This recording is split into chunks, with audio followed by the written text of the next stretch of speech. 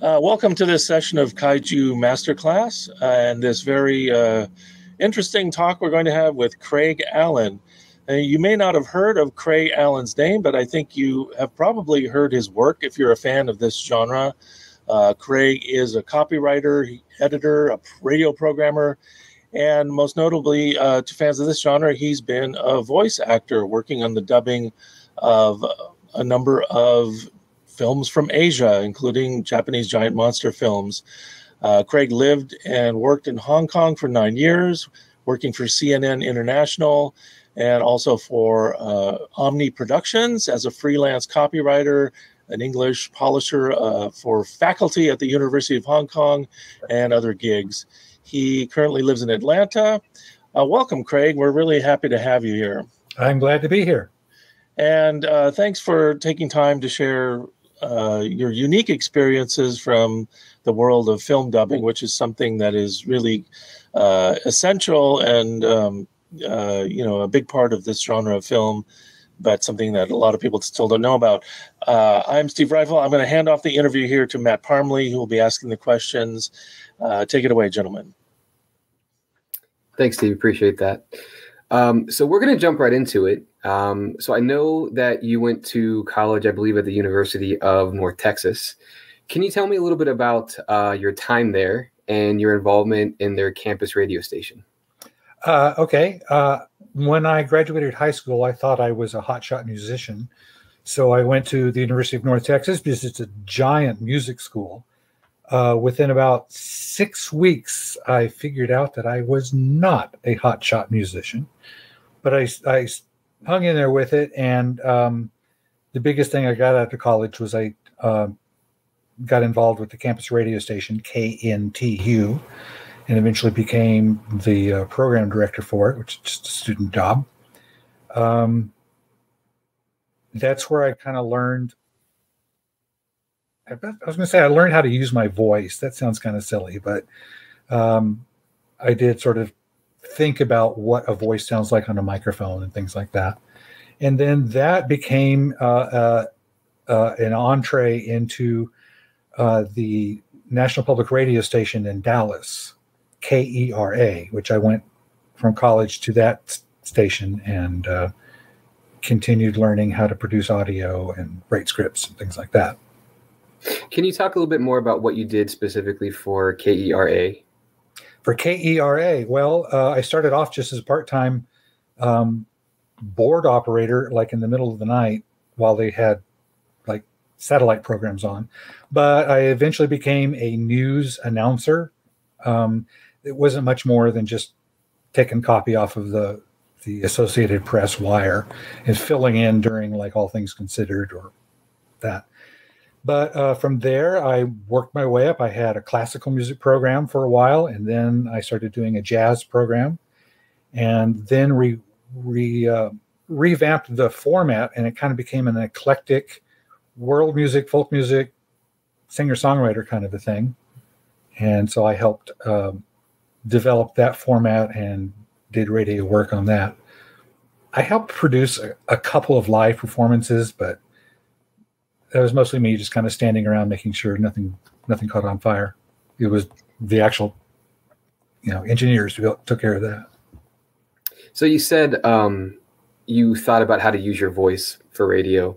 Can you talk about what that actually means? Are you speaking in terms of like voice inflection or like having the radio voice? I sometimes hear people talk about that when they're giving interviews.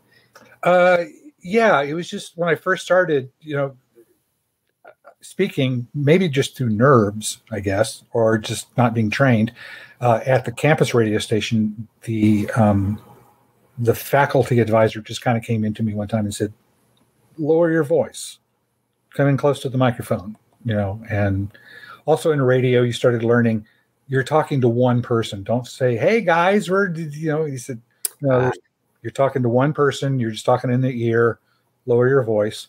And then when I got into the NPR station, there's sort of a joke how that's how all NPR stations listen. They all talk like this. and my program director said, no, don't be stupid about it. But yeah, keep it kind of lower key. Bring the mic in real close. Talk a little bit lower, but don't don't force it or anything like that. And then also I just started learning more and more about how speaking to an audience, a lot of times you'll hear on like campus radio stations, and it's totally natural. You'll hear the kid on the air say, okay, now here is a public service announcement. And then he reads it. Okay, now I'm going to read the weather. And then he reads it. It's like, you don't need to, that's you thinking. The audience doesn't need to know these things. Just do what you're going to do the next thing. And also don't make it about you, make it about the music, and, keep the show rolling. You're entertaining an audience. It's kind of the idea. That's great. So we set the stage for how radio is going to, play into dubbing here in a few minutes, but eventually you end up in Hong Kong. Can you share how you went from the US to Hong Kong? Well, actually before Hong Kong, I was in mainland China. Okay. In 1985, just for the fun of it, I got a job teaching or pretending to teach English at a university in China. And back in 1985, this was really early after they'd started opening up to the outside world after being closed off. And so to become a so-called English expert, all I needed to do was have a degree and speak English. So I went there and taught English. Fortunately, they had like a book for me to use. If it were just totally up for me to create a curriculum, I would have had no idea what to do. But I loved it. I loved being there. And that's also where I met my first wife, who was a Canadian, who was also teaching. After our year in China was up, we both ended up living in Dallas together. And she actually got real credentials for English as a second language. And then after a few years, I was working at KERA, but after a few years, my wife and I decided, you know what, we want to go back to China. So we did for a second time. That was in like 1992 or 3. And we did a couple of years there, and we wanted to stay in Asia, but it just wasn't practical to stay in mainland China because we weren't making any like actual money that you could spend outside of China. So she got a gig teaching at the University of Hong Kong, and I got to tag along and just sort of do whatever I wanted. And so I ended up doing some freelance copywriting and just anything that I could use my English language skills. And then one day I was at the supermarket, and there was a bulletin board and just had a little notice up saying native English speakers needed for film dubbing, and gave me a phone number to call. And that's what happened. Yeah, so you worked for from 1995 to 2004. You actually worked for Omni Studios. So approximately, I think I was actually there. Probably started with Omni more like 96. It wasn't right when I got there, but it was like a year later. So yeah. So you became involved with them basically from a supermarket ad. Is that what I just heard? Exactly. That's pretty incredible to think about. Do you know? Was that how they found a lot of their voice talent? Was that the common approach? This kind of is throwing back to an earlier time in Hong Kong. This was before the handover to China. And so Brits, any from the UK, could arrive in in Hong Kong, and they were automatically given a work visa. And so there were lots of young, footloose backpacker Brits or anyone with a British passport there looking for things to do. So that's who most of the dubbers were. It wasn't like they weren't hiring people outside of Hong Kong and bringing them in. It was just whoever happened to be there. So the people I worked with tend to be younger Brits and occasionally also like the wives of American executives who were based in Hong Kong for work, and the wives were looking for something to do. There were no husbands. Actually, there was one husband. There was a American guy whose wife was a flight attendant for Cathay Pacific. And that was his visa in Hong Kong, and he had nothing to do. So I don't know how they found him, but it was probably on a supermarket bulletin board. Do you know, it sounds like they didn't really have backgrounds in any sort of, radio, anything like that. Was that pretty much true for everybody across the board that you happened to work with? Pretty much. There was one woman, a Scottish woman, who also was a singer. So she did singing gigs at clubs and stuff in Hong Kong. So that she was a bit of a performer. But otherwise, they were just people who ended up falling into it. Everyone had to audition, and not everyone made it through. There's kind of some skill involved.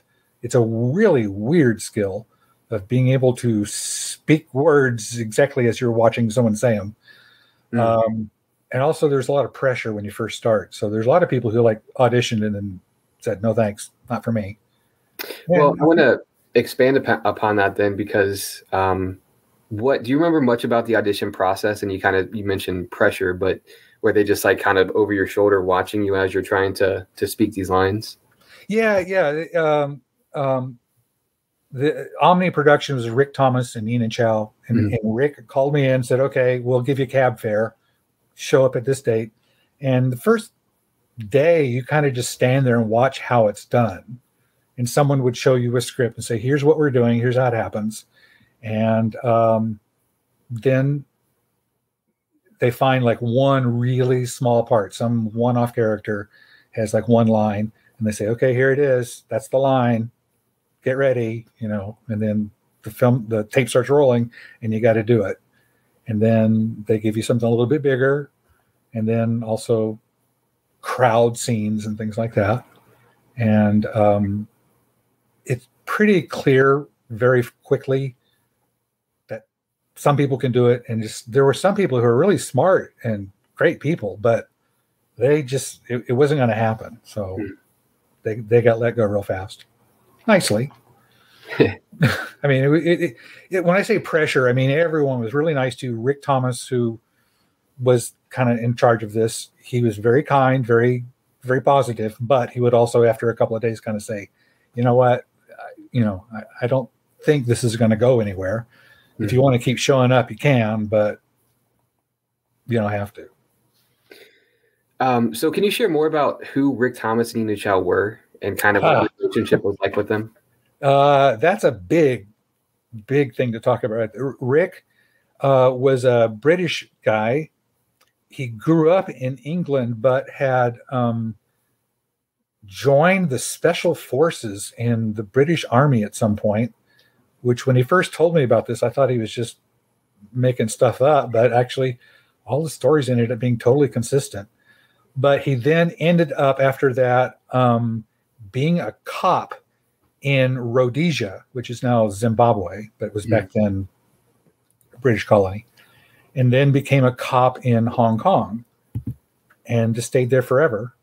And he married Ina, who was a local Chinese woman, who actually her sister was also involved in the Hong Kong movie business in some way. I'm not quite sure how that worked out. But Rick was a larger-than-life character.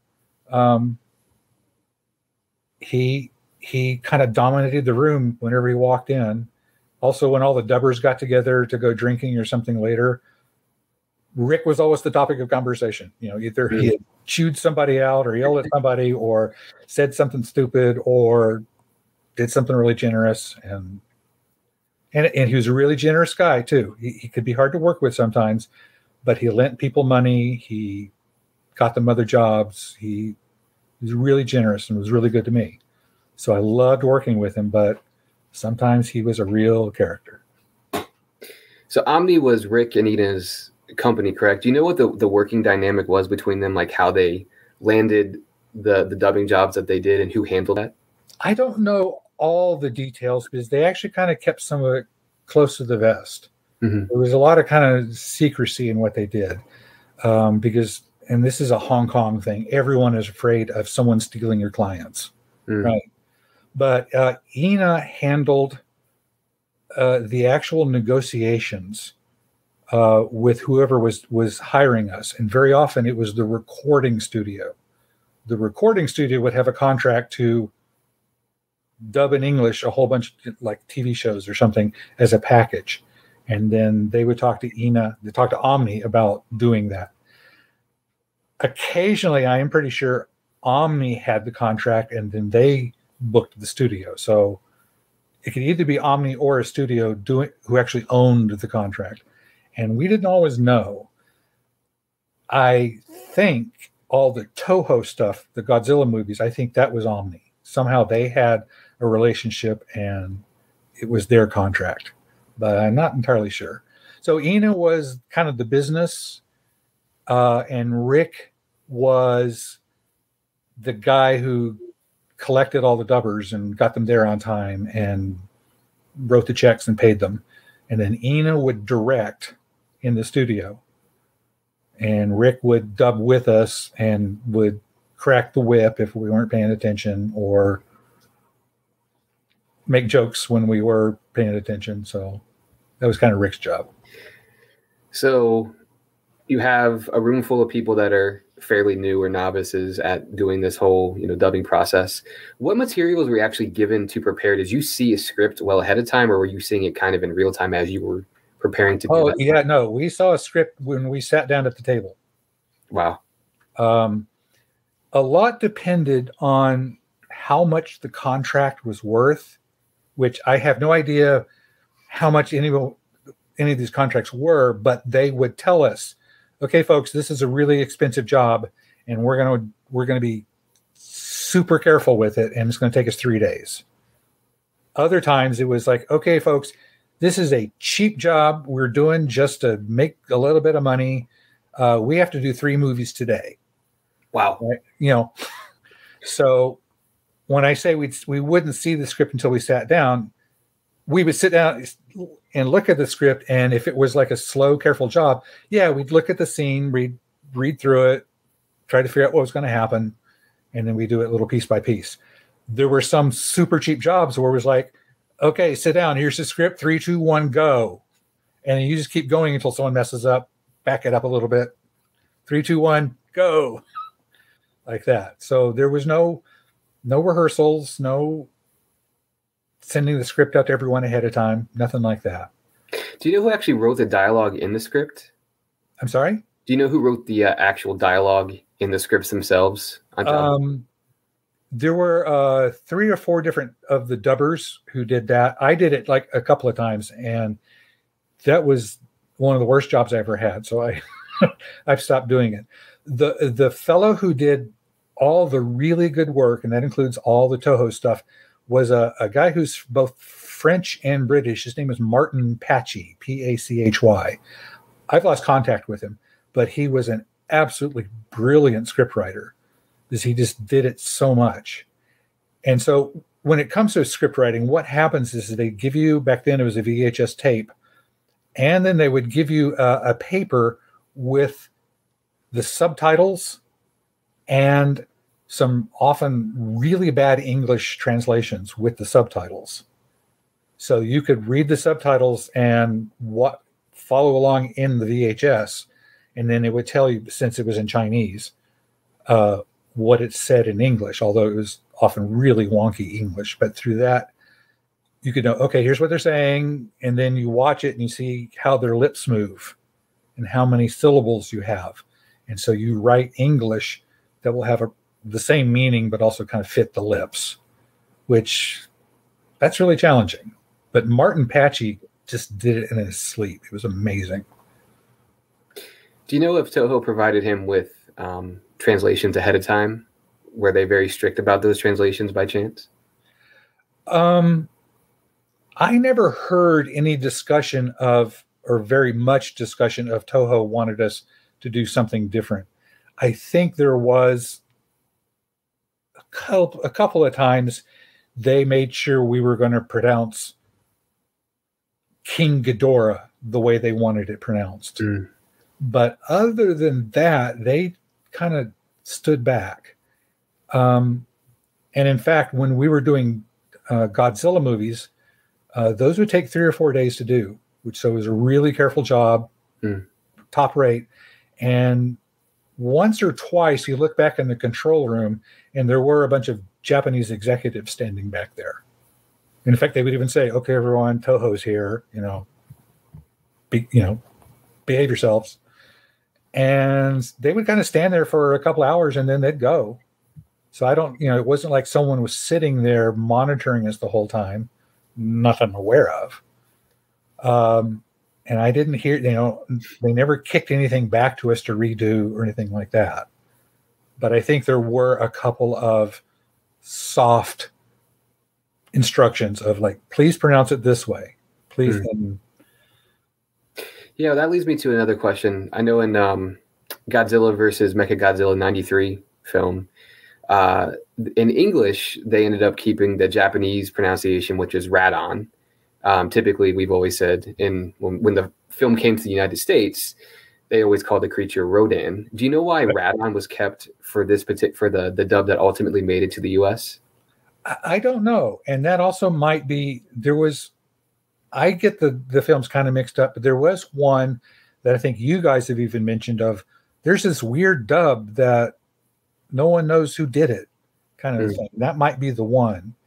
Yeah, I think Godzilla vs. Mechagodzilla has like 2 dubs, but no one. It seems like it was maybe piecemeal together. Right. Okay, that's the one. Yeah. So I don't remember anything specific about Radon or Rodan or whatever it was, and that was a long time ago. I don't remember what they told us, but that kind of stuff is actually pretty minimal. There's also a couple of times in the scripts Martin Patchy wrote. And it's usually like someone was insulting. It's like, well, I don't care about that damned lizard or reptile. And apparently in Godzilla lore, Godzilla is not a reptile or it's not a lizard or something. And stuff like that got by. So there was no policing of that unless it was something seriously wrong with it. Yeah, it sounds like Toho was more or less hands off. I mean, do you know if they made sure that the things that were being said on screen were a pretty literal translation, or was there any thought about that? They just wanted to make sure that the lips matched more than anything else. They wanted to make sure the lips matched, and I think they trusted Omni to have a good idiomatic English translation, which it was.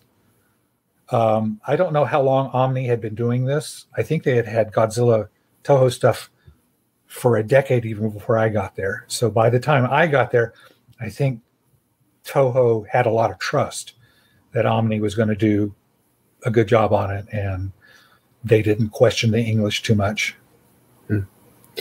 So you mentioned the recording process on the Godzilla film was 4 days. That was kind of more for your prime ticket movies that you were dubbing.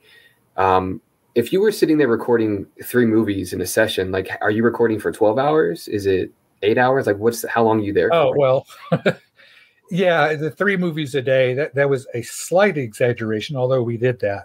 But that was usually because, okay, folks, we have 80 movies we got to do in a week, because it was somebody. What would happen is TV executives from Southeast Asia, and especially Indonesia at the time, would fly into Hong Kong, they'd go to a studio, and they would buy a package of dozens of kung fu films or costume dramas or something like that. And in the case of these super cheap ones, it really was a political thing, is that in Indonesia, it was illegal to import anything in Chinese language because there was a Chinese population there, and they tended to be the merchants and kind of had more money and were politically strong. And so, for better or worse, they decided they didn't, you could produce Chinese things in Indonesia, but they weren't trying to help that particular segment of their population getting stronger. So anyway, they would pick up a whole bunch of Hong Kong movies. And then what our job really was to do was just cover the Chinese with English. And then they were going to put their own subtitles on it. So for that, they did not care how well we did it. And they were paying very little for this. So it was like, all right, if that's what you want, here we go. And so we would race through those as fast as possible. And, if someone really blew a line or we got lost or something like that, yes, we'd stop and back it up. So some of those were 12-hour days. In fact, the biggest paycheck I ever had in my life was we did a month of like 12-hour days of just cranking through these things as fast as possible. And we were all exhausted at the end of it, but that's what the contract was. The Godzilla movies, it would be an 8-hour day, generally. I think on a couple of them, I remember we kind of got behind schedule for whatever reason. So a couple of people who had more parts or more lines to do. One time I had to stay until like 10 o'clock one night because we were trying to wrap it up that day. But normally it'd be about an 8-hour day, something like that. Can you talk about the dubbing process itself? I mean, I'm not sure that the Kaiju Masterclass fans watching this would really have a grasp on what technology was used, how it was set up, what the room looked like, what the microphone positioning was. Could you elaborate on that for us? Well, I'll tell you, there were at the time 2 different types of dubbing. The big Toho ones were looped, which was actually done on film. And that was actually fairly rare for us. And I don't know the industry now, but I doubt no one loops anymore because it's really time consuming. But anyway, what is looping exactly? Well, looping was, in this case, Ina Chow would go in a week early and they take the film, sit with a technician, and they would literally chop it up into loops of film that were anywhere from like 20 seconds to up to a minute. And then when we dubbed it, they put the loop on, and Ina had a script, but also like a code, like, okay, this is loop number 37A or something like that. And they'd run the loop. The hard part about looping is if it's 30 seconds long and you blow a line, you got to wait for the loop to go all the way through and come back again. And then you do it again. And if you mess it up again, the loop has to go all the way through and come back again. If it's just one person talking, some easy lines, it's great. Sometimes, though, they're really complicated, like 6 different people jumping in and talking over each other. And some of those, it could take us 10, 20 minutes to get that loop done perfectly. So that was the old-fashioned way. Normally what we did, and I think is probably what the industry does now, is we did it on tape. And we sit in a room. There's a microphone. It was the same for looping. You sit at like a little desk with a microphone, and they can show it to you. But this, we had like a TV monitor, and then they would just kind of, normally it would sort of just roll. Okay, we're going to do this next 20 seconds or this next scene. So we'd look at it, practice our lines, everyone, and we'd all kind of, if there were 3 characters, there were 3 people in there all talking on the same microphone. And we'd all kind of check out what we're going to do and how it ended and stuff like that. And then they'd roll it back up and we try to do it. And then if someone screwed up, you just stopped there, rolled it back 10 seconds, take another shot at it. Do you know how big the casts were typically? Like, were you voicing multiple characters throughout? Oh, yeah. Yeah, I was going to say, I mean, you had to be, right? Yeah. Well, they kept it to where the principal characters were kept consistent with an actor. But everyone then would pick up 1 or 2 other minor characters maybe, or just one off. And then some people, that's all they did all day, was just, okay, you're the butler. Okay, now you're the cop. And we change our voices up a little bit, not to be, not to a ridiculous extent. But actually, when you play it back, visually, you see this new character come in. He's got a different face. He's wearing different clothes, and his voice sounds different because all the clues are this is a different character. So we would pitch our voice up a little bit, pitch our voice down a little bit, maybe an accent or something, and it generally worked. Now, there were some where, we had 5 people dubbing an entire movie, and after a while, it's like, we've run out of But those were the super cheap ones, where they were trying to do it for as cheaply as possible. Were there any specific films that you remember that were maybe more difficult to dub than others? Not really. It just depended on kind of how chaotic the movie was. So I can't remember any specific titles, but sometimes we did some old Hong Kong kung fu movies where, holy cow, there was just stuff going on all the time, and people jumping in and people jumping out, and gangsters and cops, and then the fight scenes. We'd have to do all the fight scenes. So those could get kind of difficult. And then on the other hand, stuff like some of the Toho movies, it wasn't a movie in particular, but we were trying to be so careful and get it just right that if there was a scene that had like 6 people in it, that could be really tedious because, like I said, one person gets, flubs his line or is a little bit late or a little bit early.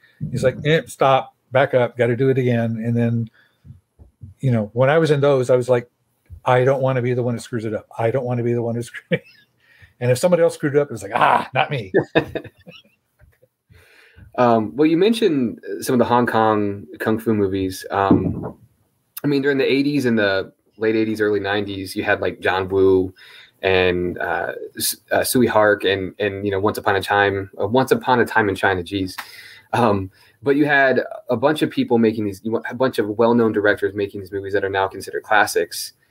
By the time that you had arrived there, the industry was kind of in its decline. But did you have any exposure at all to the actual film studios? And was there any opportunity to work there, either as maybe a dubber or even for CNN at all?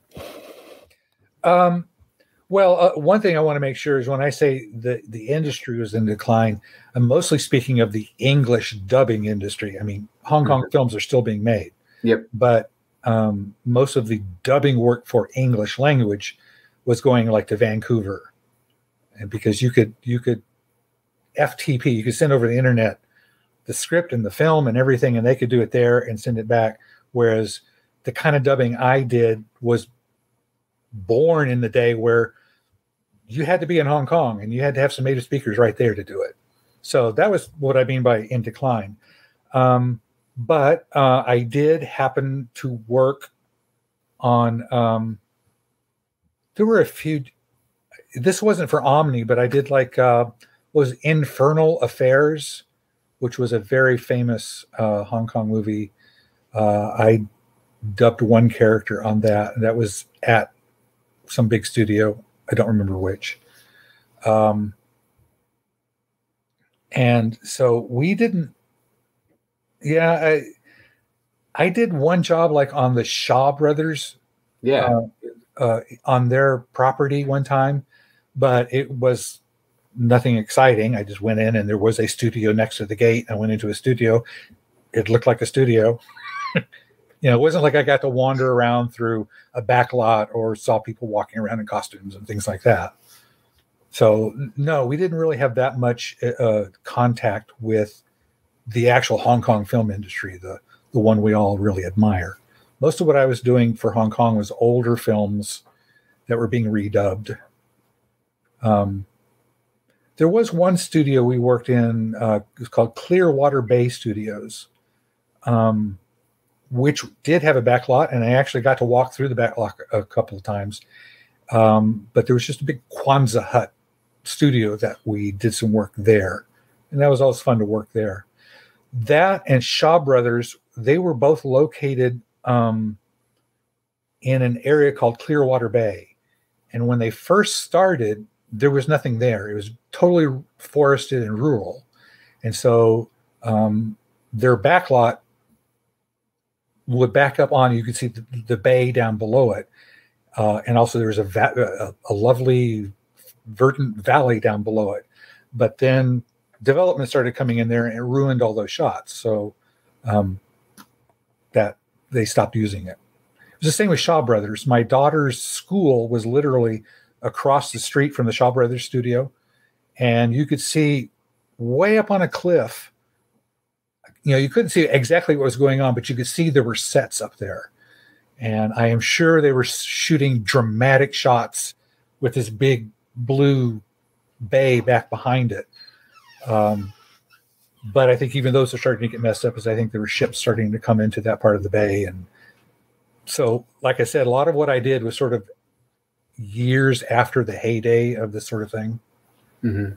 Well, that's a good segue. I know in 1997, there's a significant financial crisis that basically hits Asia. Can you kind of tell us what happened and how that impacted Hong Kong and specifically your work in dubbing?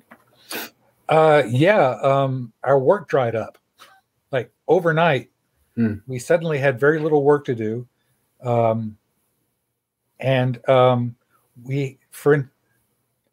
one of the other contracts we had been working on at that time was I don't remember which Japanese broadcaster had set this up, but we were doing hours and hours and hours of Japanese cartoons and mystery stories and things like that. And our understanding was it was going to be on a satellite, all Japan television that was going to be aimed at all of Asia.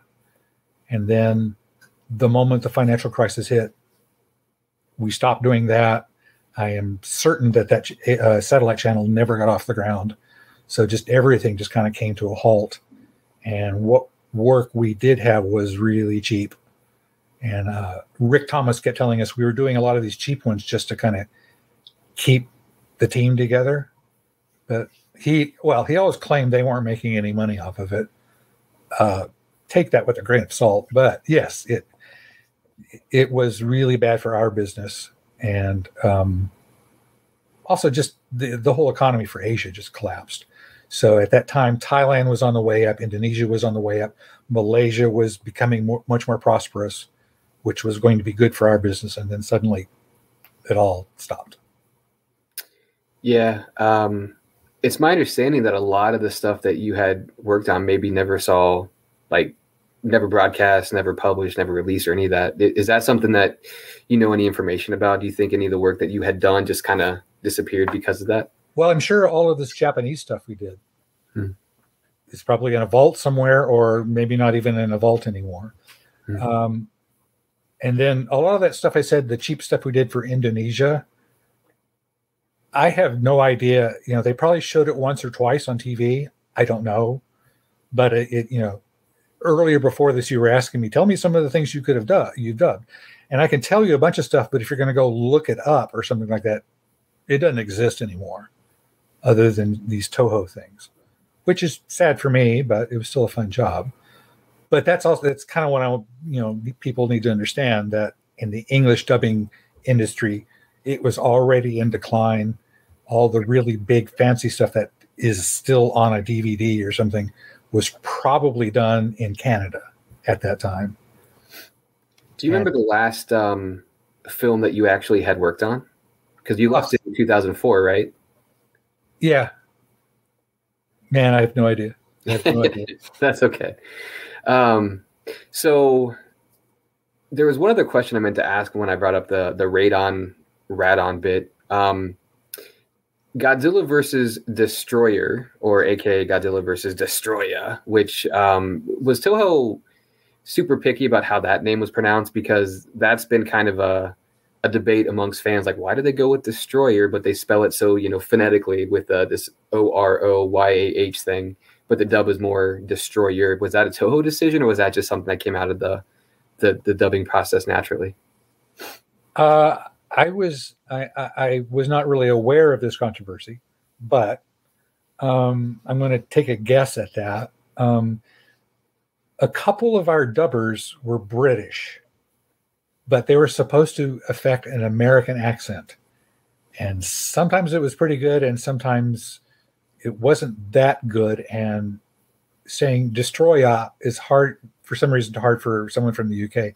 And so they put R's on the end of lots of things. So it was probably entirely possible that was just someone's accent turning into Destroyer. But I don't know. Like I said, I don't remember getting any instructions to me passed on from Toho.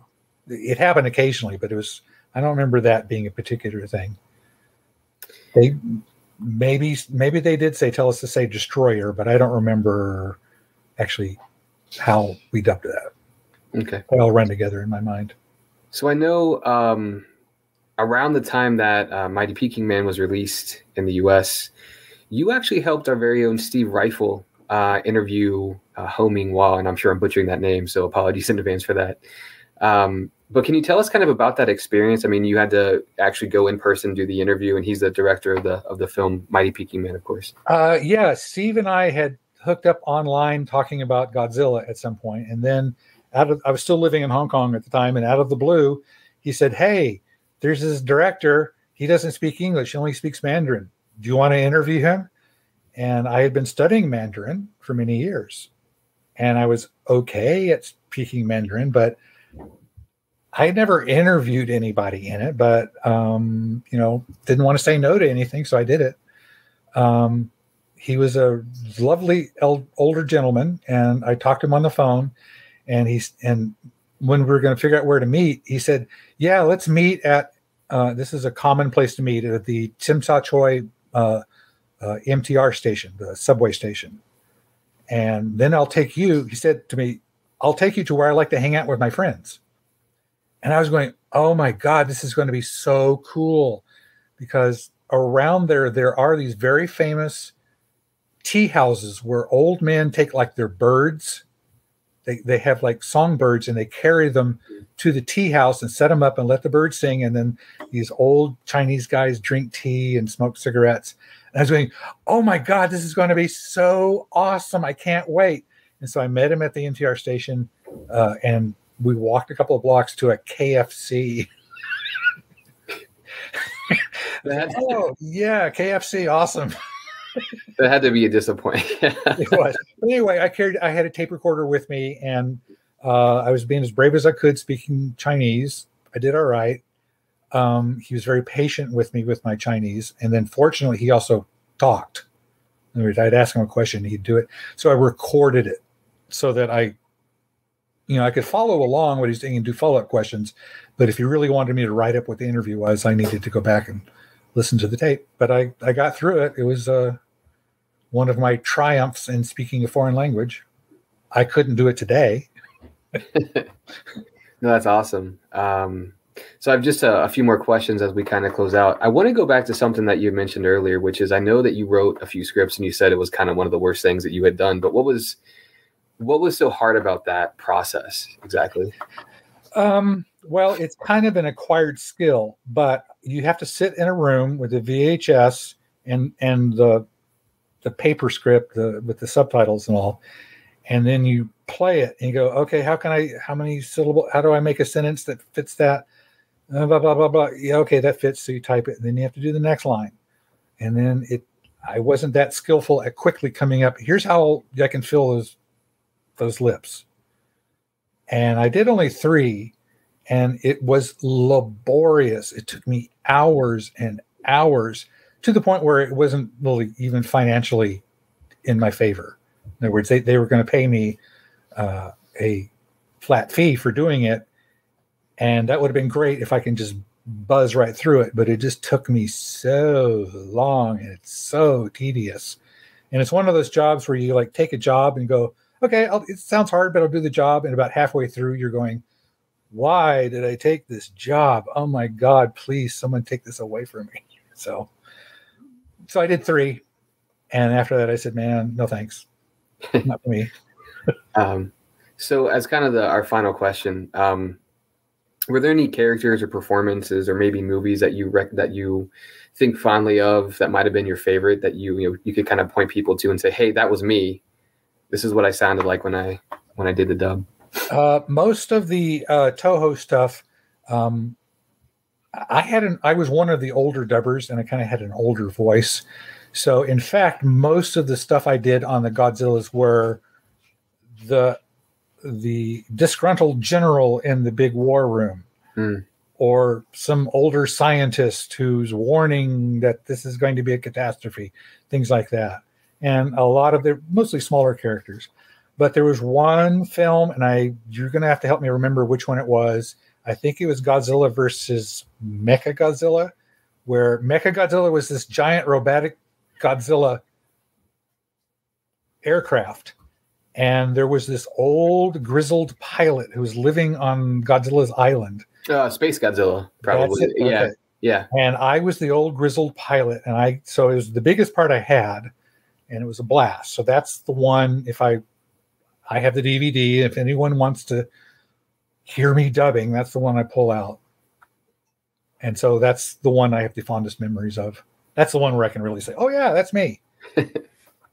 And occasionally I'll be watching like on cable TV or something, like on Sci-Fi, they'll have an old Godzilla, and I'll go, hey, that's Henry. Oh, we did that, right? And then it's like, is that me? oh my gosh, that's me. So is it weird to hear your voice?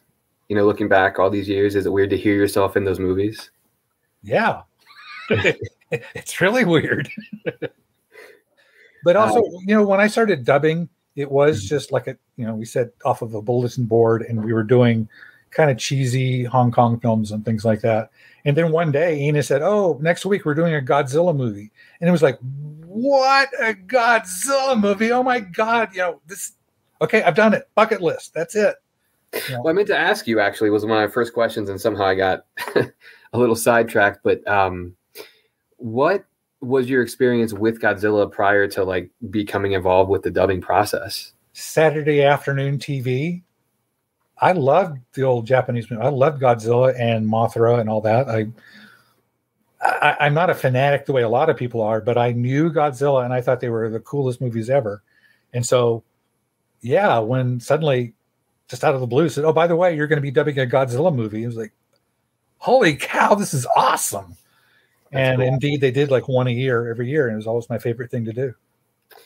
Well, I think it's great. I mean, an anecdote from me is that my son is 7, and when we watch Godzilla, we still watch them dubbed, and it's how I grew up with the movies. It's how he's growing up with the movies. So I think fans have a great appreciation for the work that you've done, and so thank you so much for coming on Kaiju Masterclass and sharing all these wonderful stories. I really appreciate it.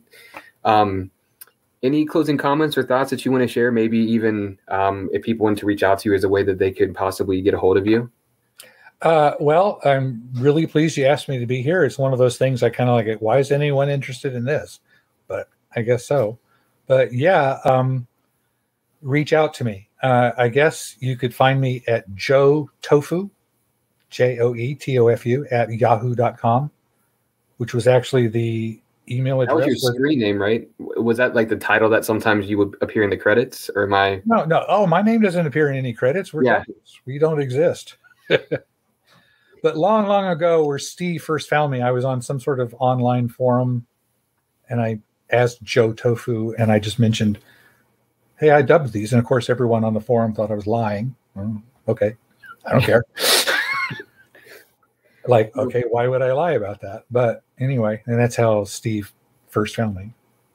No, thank you. It's been a real pleasure. And again, like, just for your benefit, this is how a lot of fans grow up with these films. It's the most accessible way that you can present them to in the West. And I really appreciate the work that was done for these movies. And again, I know, like, for me, it's really cool to watch my son see these movies the first time, and he can watch them and comprehend, what's actually going on, because obviously he's not going to be able to read subtitles. So for real, thank you. I do appreciate that. Well, this was a real pleasure. Thanks for inviting me. Thanks, Craig. Well, thank you to all watching Kaiju Masterclass. That brings this session to an end. Please stay tuned for the next session, which should start momentarily. Thank you.